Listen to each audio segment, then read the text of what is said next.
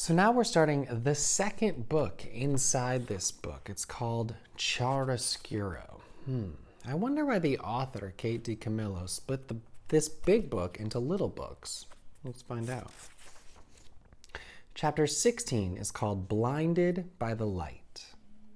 As our story continues, readers, we must go backward in time to the birth of a rat named Chiaroscuro, and called Roscuro, a rat born into the filth and darkness of the dungeon several years before the mouse Despereaux was born upstairs in the light. Readers, do you know the definition of the word chiaroscuro? If you look in your dictionary, you will find that it means the arrangement of light and dark, darkness and light together. Rats do not care for light. Roscuro's parents were having a bit of fun when they named their son. Rats have a sense of humor.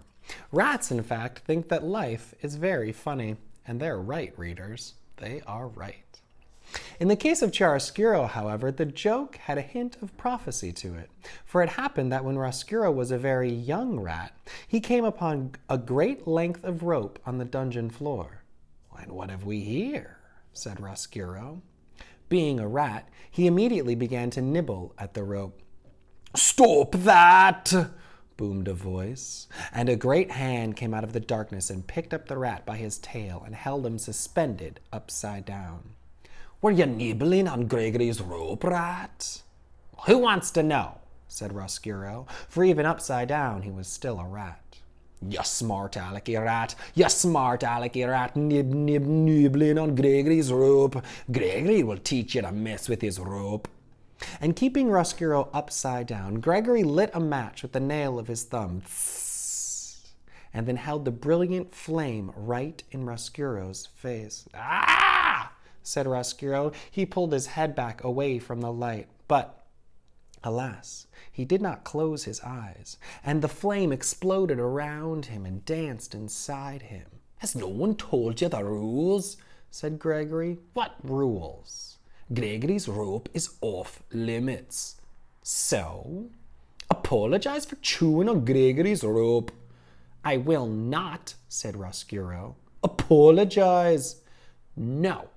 "Filthy rat," said Gregory. "Ya black-souled thing. Gregory has had it with ya rats." He held the match closer to Roscuro's face, and a terrible smell of burnt whiskers rose up around the jailer and the rat. And then the match went out, and Gregory released Roscuro's tail. He flung him back into the darkness. "Don't ever touch Gregory's rope again, or you will be sorry." Roscuro sat on the dungeon floor. The whiskers on the left side of his face were gone. His heart was beating hard, and though the light from the match had disappeared, it danced still before the rat's eyes, even when he closed them. "Light," he said aloud, and then he whispered the word again. Light. From that moment forward, Roscuro showed an abnormal, inordinate interest in illumination of all sorts. He was always in the darkness of the dungeon on the lookout for light, the smallest glimmer, the teeniest shimmer.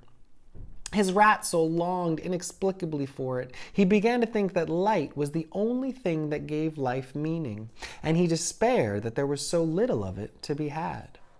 He finally voiced this sentiment to his friend, a very old, one-eared rat named Botticelli Rimorso. "I think," said Roscuro, "that the meaning of life is light." "Light," said Botticelli. "Ha ha ha! You kill me. Light has nothing to do with it." "What does it all mean, then?" said Roscuro. "The meaning of life," said Botticelli, "is softening, specifically the softening of others. Prisoners, for instance. Reducing a prisoner to weeping and wailing and begging is a delightful way to invest your existence with meaning." As he spoke, Botticelli swung from the one extraordinary long nail on his right front paw a heart-shaped locket. He had taken the locket from a prisoner and hung it on a thin braided rope. Whenever Botticelli spoke, the locket moved back and forth it swung.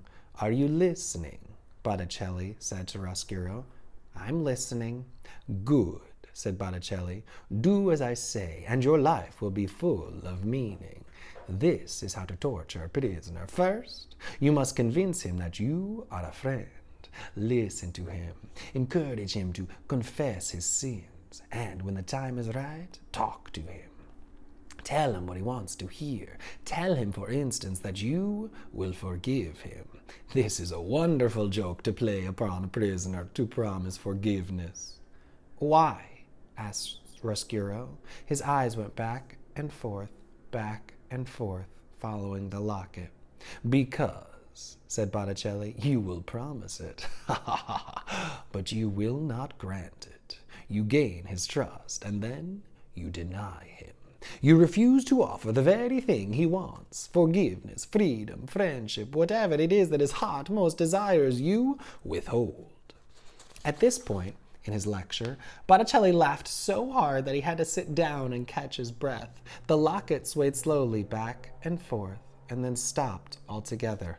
"Ha ha ha ha," said Botticelli. "You gain his trust, you refuse him, and you become what he knew you were all along. What you knew you were all along. Not a friend, not a confessor, not a forgiver, but, ha ha ha, a rat." Botticelli wiped his eyes and shook his head and sighed a great sigh of contentment. He set the locket in motion again.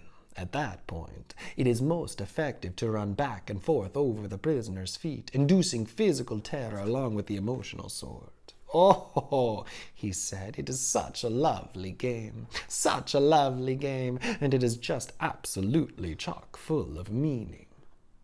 "I would like very much to torture a prisoner," said Roscuro. "I would like to make someone suffer." "Your time will come," said Botticelli. "Currently, all the prisoners are spoken for, but another prisoner will arrive soon. How do I know this to be true? Because, Roscuro, thankfully, there is evil in the world, and the presence of evil guarantees the existence of prisoners." "So soon there will be a prisoner for me?" "Yes," said Botticelli remorso. "Yes. I'm looking forward to it." "Ha ha ha! Of course you are looking forward to it. You are looking forward to it because you are a rat, a real rat." "Yes," said Roscuro, "I am a rat." "Concerned not at all with the light," said Botticelli. "Concerned not at all with the light," repeated Roscuro. Botticelli laughed again and shook his head. The locket suspended from the long nail in his paw swung back and forth, back and forth. "You, my young friend, are a rat, exactly. Yes, evil, prisoners, rats, suffering. It all fits together so neatly, so sweetly. Oh, it is a lovely world, a lovely, dark world." And that's the end of the chapter. So we met a new character, a couple new characters. What's the rat's name? Yeah, Roscuro. And it says that he was born before Despereaux was born upstairs. Where was Roscuro born? Yeah, he was born in the dungeon, where it's very dark. And what happened when Roscuro chewed on Gregory's rope? Yeah, Gregory picked him up and lit a match in his face. And that showed him what? Light. And then it said that Roscuro couldn't stop seeing the light, and he just really wanted to find light in the dungeon. What is his friend Botticelli Ramorso like? He does not seem very nice. What does he like to do? Yeah, he likes to torture the prisoners by pretending to be their friend and then taking something away from them. Oh my goodness. So it sounds like this whole second book is going to be all about Roscuro. All right, let's keep going.